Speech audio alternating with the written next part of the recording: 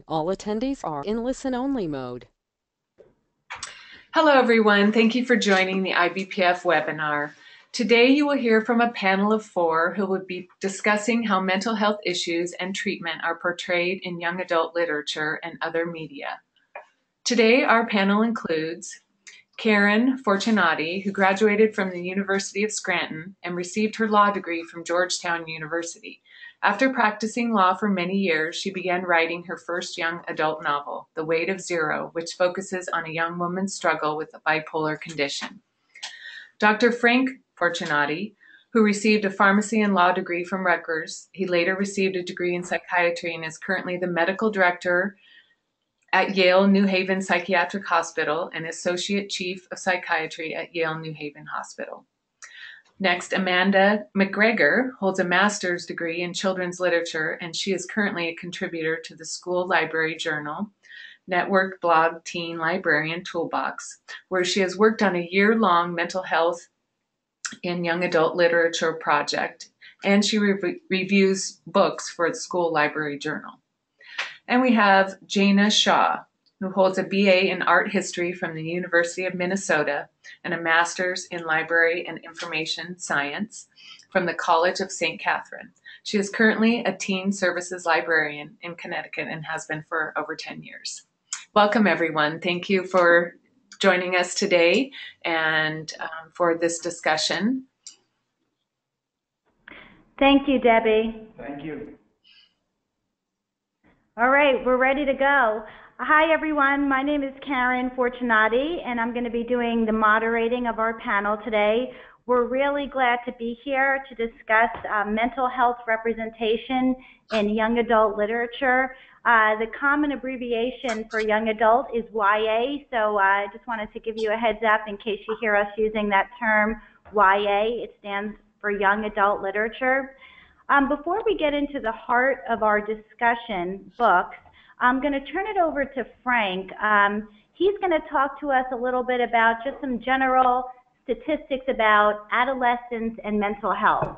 So here's Frank. Thank you, Karen. So it might have been said in the beginning, I'm a child and adolescent psychiatrist. I've been practicing child and adolescent psychiatry for now about 20 years. And you know, the way that I find often mental illness is depicted in literature or in movies is often not reality-based. And I know I'm often speaking with kids that I work with that have a lot of misconceptions about mental illness based upon things that they read or based upon movies. So I think what I'd like to do is just give an overview about mental health issues in adolescence and a brief overview, since I'm going to assume that given the audience that many folks who involved in or who are listening already know most of these statistics anyway. So I think these slides are largely based from the National Institute of Mental Health or from NAMI that's collated a lot of data. And just as an overview, we know that about 20% of kids aged 13 through 18 live with some type of a mental health condition. Now, many of that might be a conduct disorder or ADHD, but at least 11% of kids in that age range have a mood disorder, and often as much as 8% or more may have an anxiety disorder. So the impact is large. Again, most individuals who end up with some symptoms of a mental illness will have some, or individuals who end up with a diagnosis will have symptoms of an illness beginning usually in adolescence. And I know, clearly with this audience, I think it's very well understood now that many individuals who have a diagnosis of bipolar disorder as an adult have started to show symptoms of bipolar disorder at a much younger age. That's often missed, and that's one of the most vexing problems in child and adolescent psychiatry is identifying bipolar disorder earlier. And the average delay between onset of symptoms and someone actually receiving intervention is staggering. And there's reports of this really being quite varied, as many people know, and as much as 8 to 10 years at times. Many students who have a disorder will drop out of school, and so that really results in a large expense for our communities, with people who are underachieving, largely related due to the impact of their mental illness, and a lot of it may be stigma related as well. And we all know that youth who are in our juvenile justice system are really frequently have a mental illness, and essentially those with a mental illness in our juvenile justice system, as well as in our adult justice systems, are disproportionately represented by individuals who have adults or who have a mental illness. This statistic, that suicide is the third leading cause of death in youth age 10 to 24. Many individuals probably know that this is now changed. In its suicide is, in the last couple of years, from statistics from various government data sources, now have suicide as the second leading cause of death in this age group, which is really staggering. And when you look at these things on a graph, that to see how suicide has actually climbed, and really climbed in a younger age range as well, in the 10 to 14-year-old age range, suicide has been rising in this age group, while accidents have really plummeted, and homicides rather have dropped out of this age group, leading suicide to be the second leading cause of death. So this is, identifying mental illness early and in teenage years is very important. So that's why I think identifying how we depict it in literature is also important.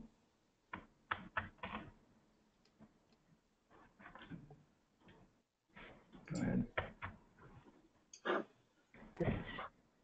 Okay. And many of these kids in this age range receive no treatment whatsoever.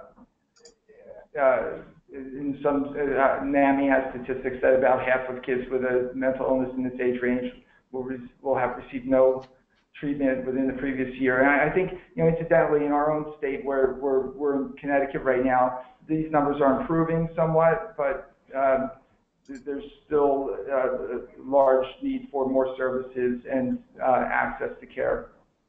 Thank you. So these are really sobering statistics, and it just underscores the importance for the need of accurate and respectful and authentic representation of these issues in literature. Now, let's get to it. When we talk about young adult literature, what exactly do we mean? And Amanda, I'm going to throw this question your way. Sure. When we talk about young adult literature, we're talking about books that are written for teenagers ages 12 to 18 that encompass all genres. Young adult literature is about teenage experiences. It stars teenage protagonists, and it's stories that speak to teenagers and their realities. Now, we know, given our experience, that young adult literature covers a very vast array of topics. Jana, can you give us your input on what you've seen over the course of the last 10 years in terms of what YA is covering? I think lately, especially, we're moving away from genre fiction. 10 years ago, it was vampires, and then it was sci-fi, and now I feel like teens are really going for the, just realistic fiction, things about relationships, things about personal experience. One of the best trends I've been seeing in YA Lit is writing characters that are not defined by their otherness. So, 15 years ago, if you think about a book like Perks of Being a Wallflower, if a book had a gay character, it was likely the entire story was about that character struggling with coming out. but now there's more nuanced approaches where being gay isn't defined as a crisis. However, mental illness in YA Lit really needs to catch up. Obviously, it's very important to highlight the crisis nature of this issue. You don't want to treat it casually, but I'm hoping in the next decade we'll have more stories with characters who are living with their illness and having a story outside of that.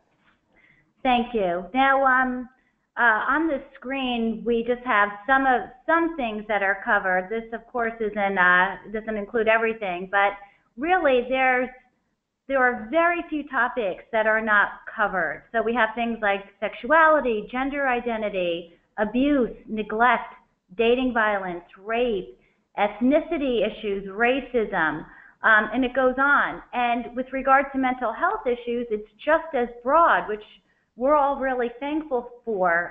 Depression, anxiety, suicide, eating disorders, bipolar.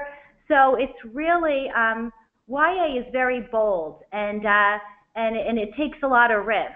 And so these representations, though, need to be authentic and respectful, so they don't do, so they're not dangerous or don't do a disservice to the teens who are reading them. Amanda, what are your thoughts on the diversity of YA books? I like that we're starting to see more and more inclusive stories because there is no one universal teen experience, and authors are working harder than ever to present new and innovative stories that feature this diversity, especially when it comes to mental health. We're finally seeing characters who have a wide variety of mental health issues.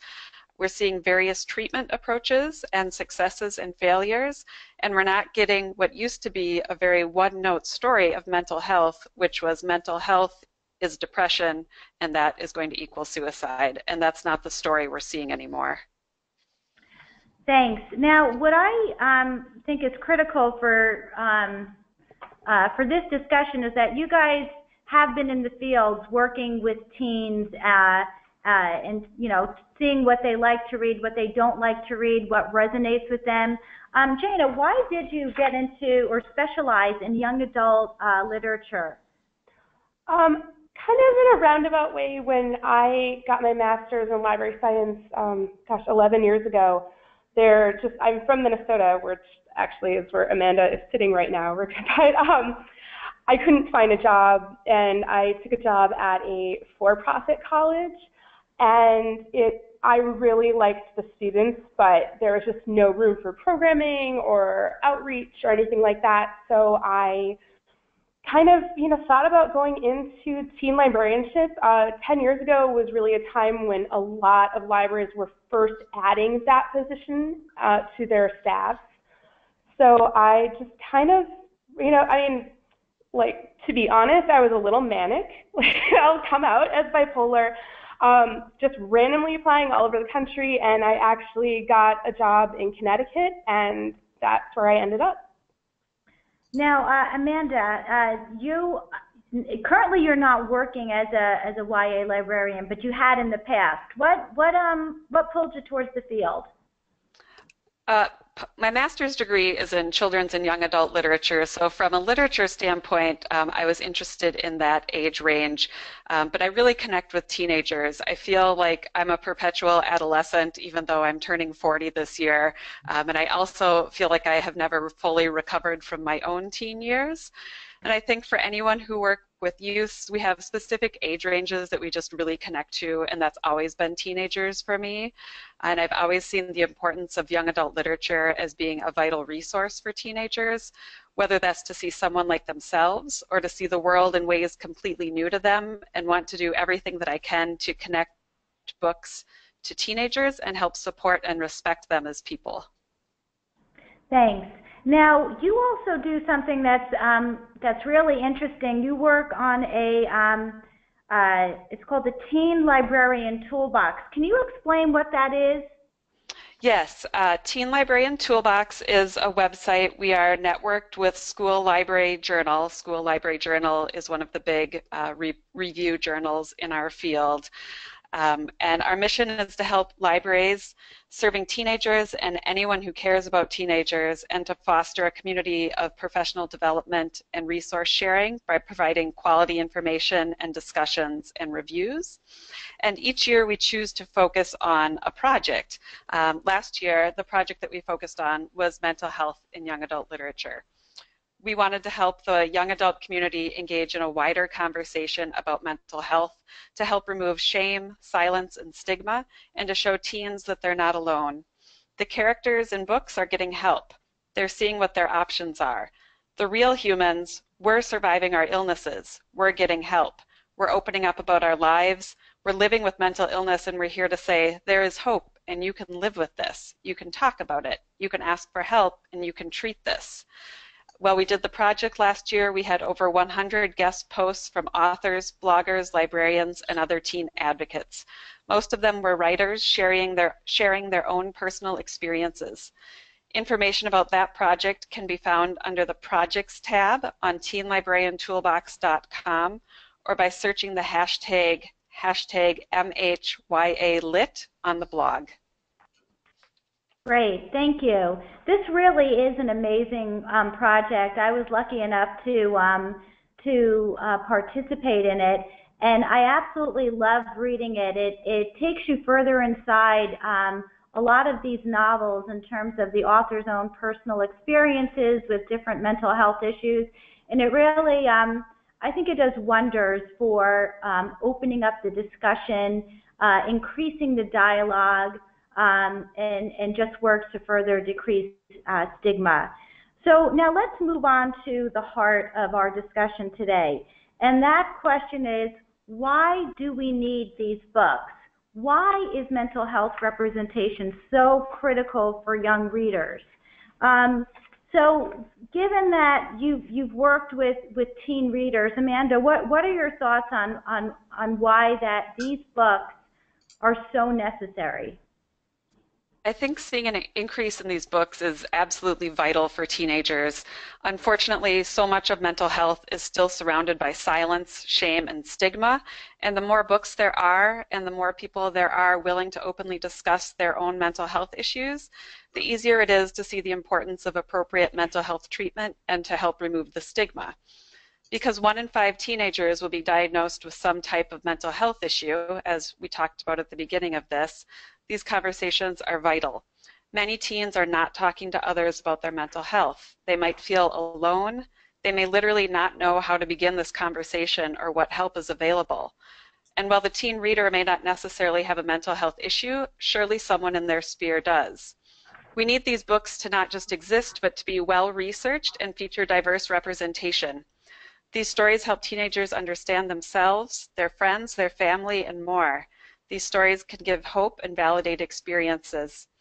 These stories can create compassion and understanding. Now, when you and I talked, you had mentioned that dealing with teens at different library events, you presented at Teen LitCon and NerdCon, people come up to you, right? And they what kind of things do they tell you?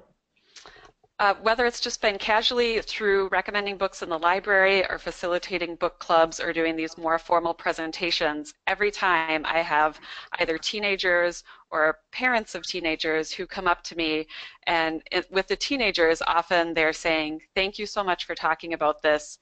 No one talks to me about this, and I have anxiety disorder," and they start to sort of unload on me with what they're dealing with, and no one is reaching out to them, and they don't know that they can talk to anyone about it. And in the case of parents, they're saying, "Thank you for letting me know these books are here. I think this is really important for my child who also has a similar disorder to be able to see themselves." So it's showing how powerful this can be.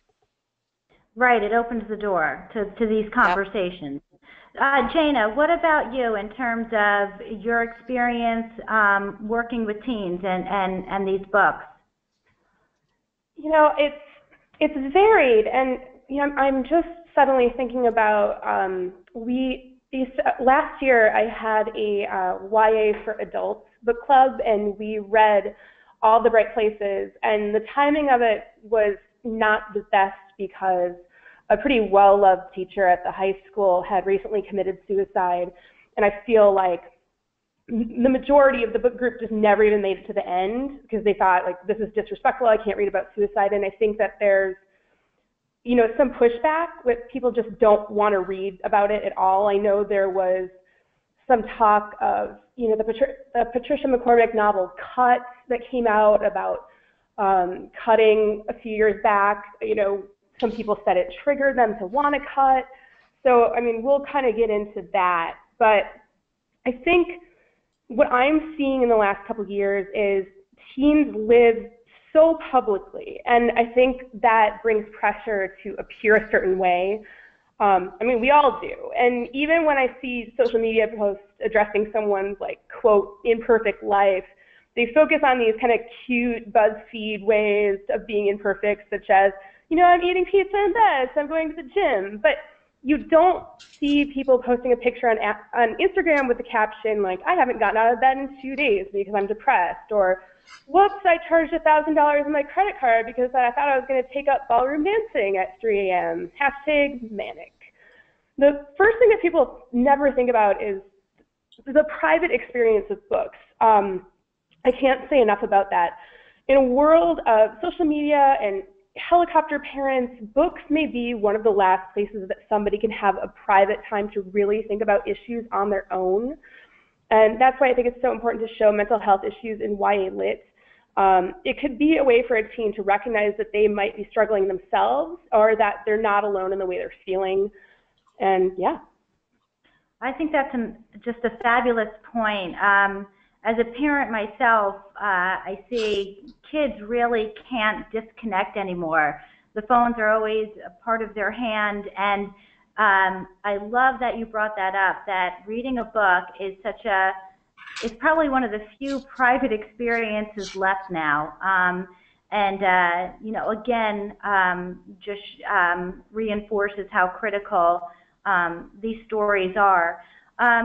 Now, what I wanted to share with you was the feedback that I've gotten from my book, The Way to Zero. I wrote The Way to Zero in about a year, and it came out last October. And real briefly, the story is about a 17-year-old girl named Catherine, who, when the story begins, she's in an extremely dark place. She's lost her friends, her grandmother has died, she's been diagnosed with bipolar disorder, and she fears the return of her depression, the depression that she calls zero.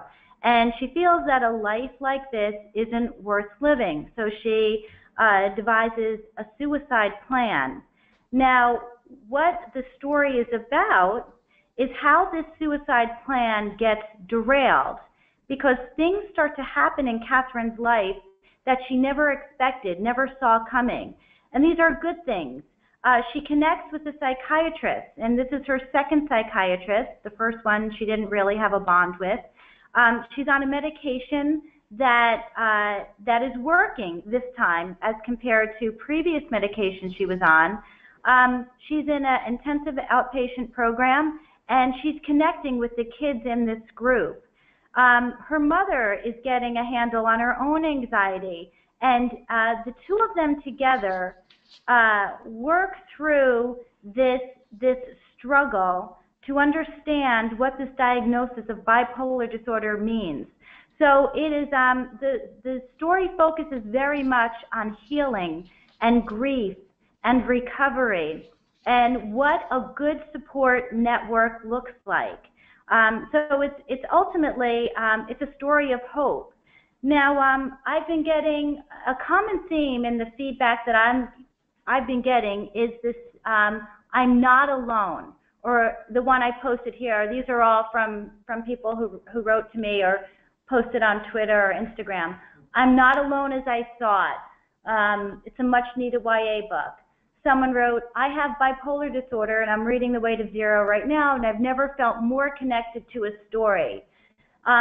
This one talks about connecting with this depiction of depression based on personal experience. I carry the bipolar gene. The men in my family are bipolar. I deal with depression. and that she could relate to this particular depiction. Now, you know, hearing Jana and Amanda talk about, you know, kids coming up to them and grateful that these books are out there, I can tell you that when I started talking to people about the book last year, probably last January, I've been floored basically by the reaction. I never expected it, because what would happen is I would give a brief description of what the story was about, and the person I was talking to, the expression on their face would change. And immediately, I'd say between 90 and 95% of the time, the reaction was, oh, I have bipolar. Oh, I struggle with anxiety or depression, or you fill in the blank. Or my mother has it, my daughter has it, my sister has it. So I felt like this story just opened the door so easily to very honest and real conversations about mental health. And that was the goal when I was writing it. But to see it happen, to actually see it happen, and then to get this kind of feedback, it was really incredible. And then this last quote was, you know, I just thought nailed it. What the theme that we've been focusing on about why these stories are mattered. This is a review I got back. This is such an important book. As a kid, I didn't have any books like this at my fingertips. I was pretty well read, but if these books were out there, I sure had no way of finding them. I had shelves of books about teenagers dying of cancer, being shipwrecked, going missing, having adventures. I don't think I ever had a book that said, sometimes you will be desperately sad, but there is a way out. Maybe I still would have been too scared to say anything, but at least I would have felt a bit less alone. So I feel like in some cases, these books can be lifelines for kids who don't see a way out. So what I want to talk about is some books that Jana and Amanda and I absolutely loved, felt they were spot on in their portrayals. They avoided tropes, they avoided dangerous stereotypes, and they gave really authentic, genuine representations of both illness and, equally important, treatment and varied treatment. So these books that we're going to talk about now are books that we loved and think just did a spectacular job. So I'm going to turn it over to you, Amanda, for the first book, When We Collided. Sure. When We Collided is by Emery Lord, and it's about a girl named Vivi who is nearly 17 and she has bipolar disorder, but she would rather not deal with it. Unfortunately, it turns out that ignoring something is not actually an effective way to manage it, and throwing your lithium pills into the ocean is not exactly the same thing as ingesting them. So predictably, Vivi gets much worse. She's manic and unpredictable and volatile. She's often in overdrive, she's erratic, she doesn't sleep, and it's very clear how destructive her choices are. When she finally does begin to get some help, she explains to her doctor why she didn't like the lithium. He tells her it was only one medication at one dose, and it takes time to figure out what works best for someone. He also tells her that her diagnosis is just one part of her, a part that she will need to learn to accept. As readers, we clearly see how bipolar disorder affects her life and the lives of those who love her, how being untreated and unmedicated is harmful. And while it's clear that she's very sick, it feels ultimately hopeful that she will be better taken care of and that she will take better care of herself in the future. Yeah, I think you did just a great job of summarizing the brilliance of this story. And I also like that you hit upon, it shows mental health, mental illness in different ways, treated and untreated. And I just thought the book was fabulous because it's not just one character who is dealing with a mental health issue. There's a number of characters, maybe four, at least four, in treated and untreated and varied stages. So I just thought that was really realistic because, right, that's what most of our lives are like. In my own life, you know, that's many family and friends are dealing with different things. So I just thought that was terrific. The next story is, the next book that we liked is It's Kind of a Funny Story. And Jana, can you talk about this one? This book deals more, I think, with depression. And actually, looking back, I think this is pretty much the book that kind of inspired me to identify my own mental health issues. And I think it's the main character. It's sort of a fictional memoir of a teenager who is kind of cycling through periods of depression and ends up checking himself into a hospital, and there's a movie of it and everything. I think the thing that struck me the most, and I was actually rereading it this morning, was that he recognizes that he's having suicidal ideations. He has kind of a specific plan for it, and before he goes through with it, he reaches out to the suicide hotline. And they say, this is an emergency, you should go to the hospital. And he took himself there. And I think that's really empowering for teens to see that you don't need someone to rescue you. You don't need your parents. I mean, you need your parents. But that I think that he felt empowered to take charge of his own mental health. The sad part of this is the author, Ned Vizzini, struggled with depression himself, and he actually committed suicide a couple of years ago.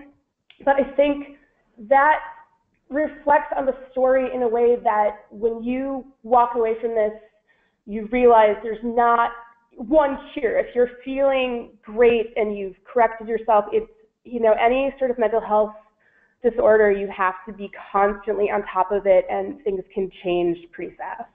Right, it's chronic. Mm-hmm. It's chronic, and as you noted, you have to be vigilant. That's another fabulous book, and I do love that aspect that you've highlighted, this self-reliance, especially in this case, calling 911. Amanda, you liked this next book, The Rest of Us Just Live Here. Yes, this is by Patrick Ness and is one of my favorite books of the past few years, period. But the depiction of mental health is really great. I was cheering out loud while I was reading it. The characters have frank discussions about mental health, therapy, and medication. One of the main characters, Mike, talks to his therapist about how awful the OCD is, how debilitating the anxiety feels, how he worries that if he can't break himself out of a loop, the only way to end it will be to kill himself. His struggles are very much on the page, and he wrestles with what to do to overcome them. His therapist says he'd like to start him back on some medication, and Mike makes a face. And this is from the book. Why are you making that face? Medication. Medication is a failure? The biggest one. Like, I'm so broken, I need medical help. And the therapist says, cancer patients don't call chemotherapy a failure. Diabetics don't call insulin a failure. And his therapist goes on to ask why he feels responsible for his anxiety. During their discussion, he says to Mike, medication will address the anxiety, not get rid of it, but reduce it to a manageable level, maybe even the same level as other people, so that, and here's the key thing, we can talk about it. Make it something you can live with. You still have work to do, but the medication lets you stay alive long enough to do that work.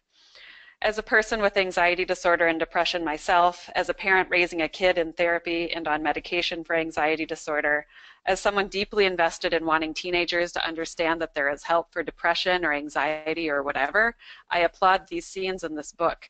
It never feels preachy or forced. Mikey is honest, his friends are compassionate, and the therapist is effective and optimistic. Yeah, I have to read this one. What I love, what you pointed out, was the therapist's explanation of the goals of medication. He says medication will address the anxiety, not get rid of it, but reduce it to a manageable level. Frank, can you speak to that in terms of the necessity of advising or making sure a patient is aware of what the expectations of what medicine can do? Well, sure. Thank you. So I think not only that point about the expectations of what medications can do, but and I haven't read this book, but Amanda, based on your description, what I really would also take away from this is the expectations of what your relationship would be like with someone who's prescribing medications for you or treating you or therapy. Because I think what I find repeatedly when I'm meeting with folks is that they may have stuck with someone for a very long time where they did not have a good rapport because they don't have anything to base it upon. They don't have anything to compare it to. You can't really go and look at the J.D. Power survey like you can when you're buying an automobile and you know a good restaurant when you go to a restaurant and a good server. But when since we're not really speaking about mental health treatments as openly, I think many people just don't know what to expect and accept things that they likely shouldn't accept. So that depiction that you're describing where a therapist lays out what to expect from medications and the role of medications is really, I think, very nice and very helpful in how these books might help. I might say that with Karen's book, the story that Karen has with the protagonist Catherine was 100% completely her story, but the scenes of the interactions with the psychiatrist are really influenced by her asking me how I might respond to a particular situation in a session, and I think depictions like what you're putting out, Amanda, are just really helpful to arm kids and adults for that matter to know what to expect and what to demand from a provider. Great, thank you. One book that I absolutely loved is this one, Underwater by Marissa Reichart. And real quickly, the main character is suffering from panic attacks, agoraphobia, from a very traumatic incident at school, and she's basically limited to her apartment. She really can't leave it. And what this book highlights is healing and recovery. Morgan has a tremendous support network, a mother, a brother, and a friend, and her psychologist is also a huge piece of that. She's a partner in Morgan's recovery, and they take it step by step, literally with only a few steps to get Morgan outside of her apartment in terms of getting over her fear and her anxiety. The therapy in this story absolutely shines. And the author avoids a common trope that we see, unfortunately, sometimes, and that's love will save and heal the main character's mental health issues. And this is the farthest thing from that in this story. She very respectfully handles this relationship, showcases how it's not just Morgan suffering, but others around her. So this story I just thought was brilliant.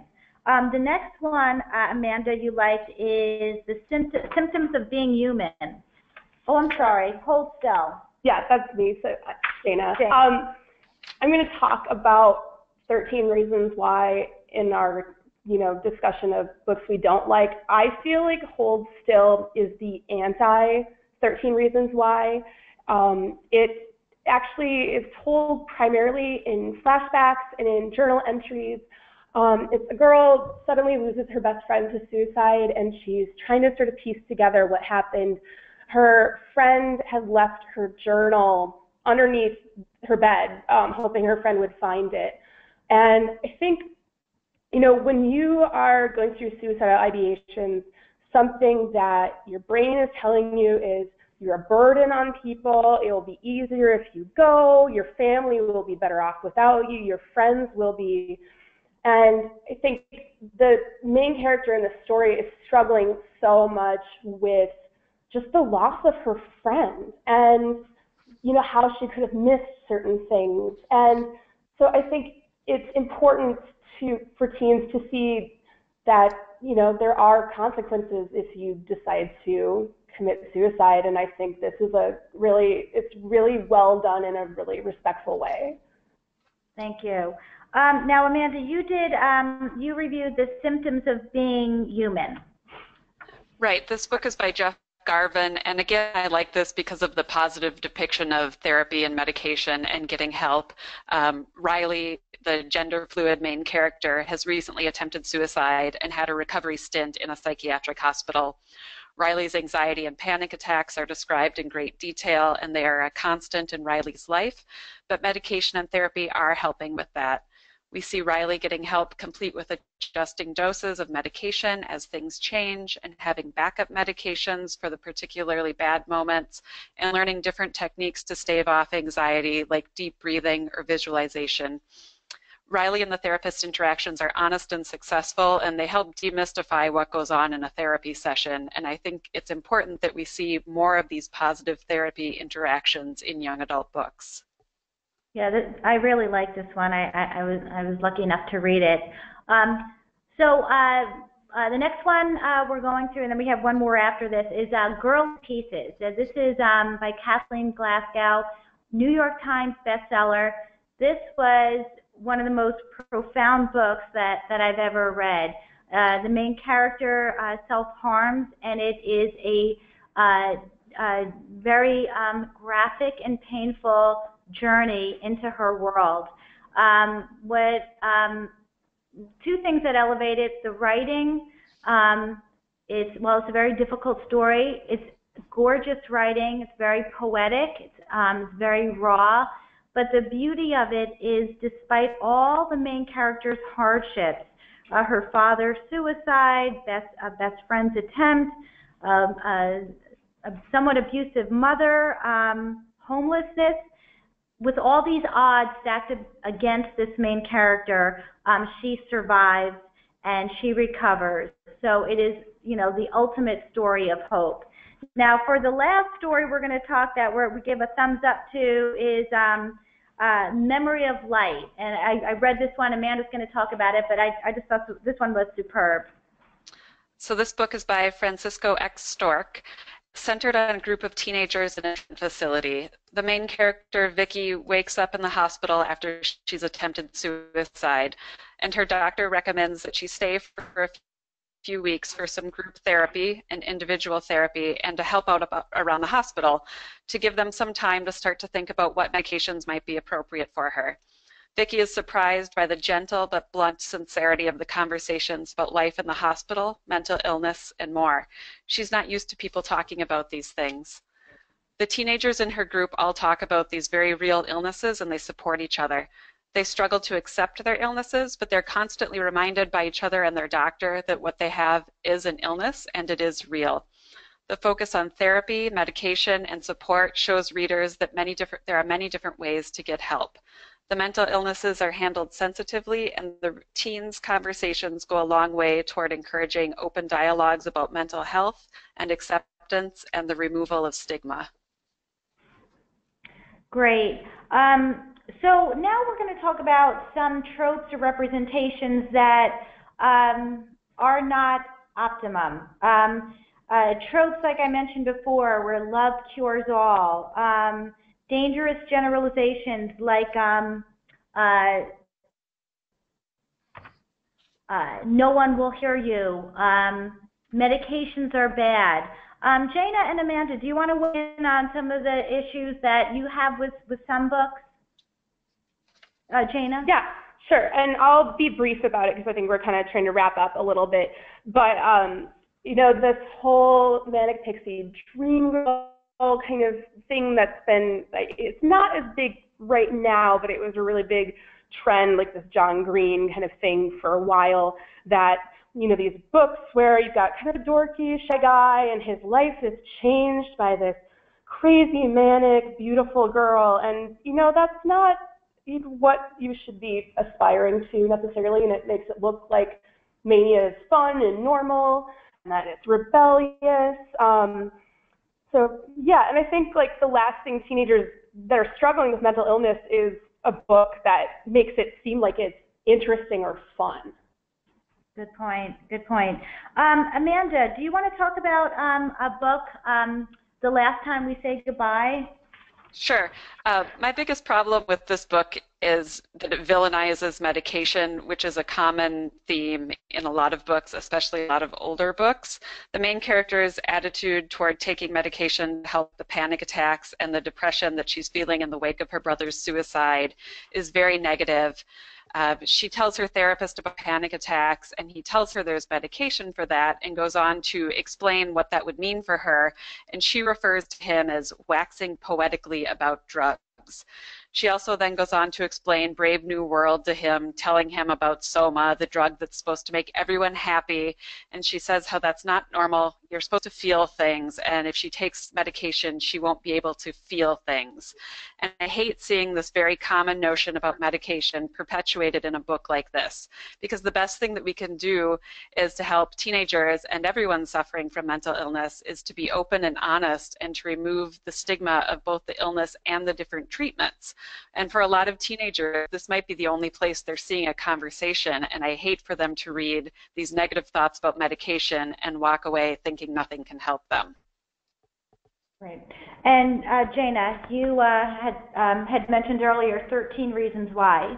Yeah, this book is very well written. It's very popular. It's still like a bestseller on Amazon in teen mental health fiction, even though it's about 10 years old. So no, I'm not dissing the author or anything like that, but to put it bluntly, this book makes suicide look awesome.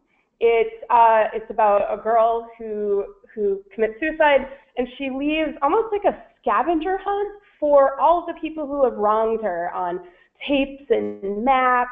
And so not only does it make it look, every teenage girl at some point has thought about how to get revenge on somebody that spread a rumor on them, and it's just, it makes this look like that is a viable option and that it's kind of fun to do it. Right.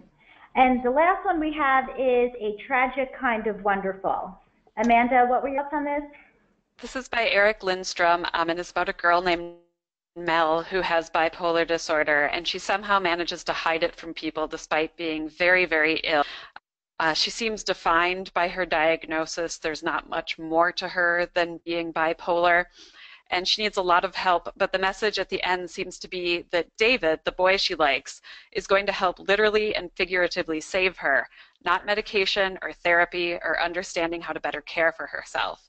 She has a terrifying episode near the end of the book, but the takeaway is that David can talk her down and make her stop feeling this way, and they can hold hands and walk away and everything is fine. And that's dangerously untrue because people can't fix people, not like that. Right. I think overall, though, we're seeing less and less of that. Would you agree? Absolutely. Great. So to wrap up, I think it's pretty clear that YA is bold, and it's talking about pretty much everything. We're seeing more stories, more illnesses, more treatment options, medication choices, types of medications, different therapies, and finally we're slowly moving to where the stories of mental illness is not the defining arc, and also maybe not even the defining character trait. So I think that normalizes it and goes a long way in terms of lessening the stigma. Any thoughts on wrapping up, Amanda, on that? Just to agree with everything you were saying, and that increase in good mental health representation in young adult literature means more teenagers are going to be reading accurate information about what they or someone they know may be going through, and that can only be a good thing. And Jana, did you want to add anything? No, I think you guys summed it up very well. All right, great. And so we're just going to finish up with this slide, Amanda, that you brought to our attention. And Amanda, if you wanted to go through it. There is this statistic that we're looking at here.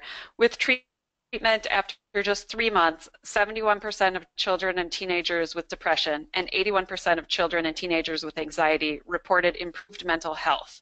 So our story is actual treatment. It's not, but there are ways we can all work to end the silence and stigma of mental illness, and maybe that will lead to treatment. whether that's reading about characters' experiences or authors, whether it's having books available in a classroom or library or passing them among your friends, or whether that's finding the strength to speak up and share your own story, these stories do make a difference. Great. Terrific. Well, thank you. I think we're finished up here. Debbie, if there's questions, we're happy to take any. Absolutely. We do have one question in the queue here, and we'll start with this. Are books written about and targeted for college students considered young adult literature? I'll take it. There are a couple, and they're more transitional if it's, the student.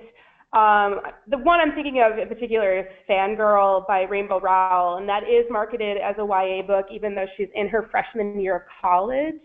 But I think it's about the character kind of struggling with her own sort of awkward adolescence. But there actually is sort of a new genre out called New Adult, and that is aimed at 20-somethings. Okay, thank you. If I can, go ahead, Frank. Did you have something to add?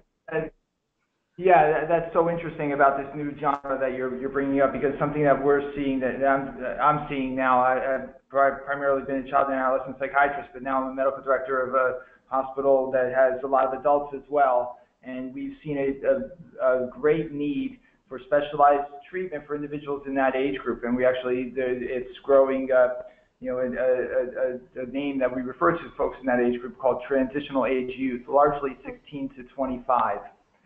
Maybe predominantly 18 to 25 or stretching to 16 to 25. So it's interesting that parallel that you're seeing with literature as well. Excellent. Thank you for that add. It looks like right now we don't have any additional questions. I will just remind everyone that this webinar is being recorded and will be archived on our website and also emailed to our community. If you happen to be on our email list, and if you're not, please visit our website and sign up. And again, I believe that if you happen to think of a question that you would like answered after this webinar concludes, you can email me at dbrown@ibpf.org, and I'd be happy to pass that on. And it looks like there are no additional questions, so I'd like to say thank you to all of you for your insights and your expertise in this area. And we're very happy that you have shared, and we hope that this continues the conversation, and that we hope to hear from additional writers bringing forth the normalcy of mental health issues, just as we have all have physical health issues. Thank you, everyone, again, and have a wonderful day, and we hope to see you on our next webinar. Okay. Thank you. Thank you.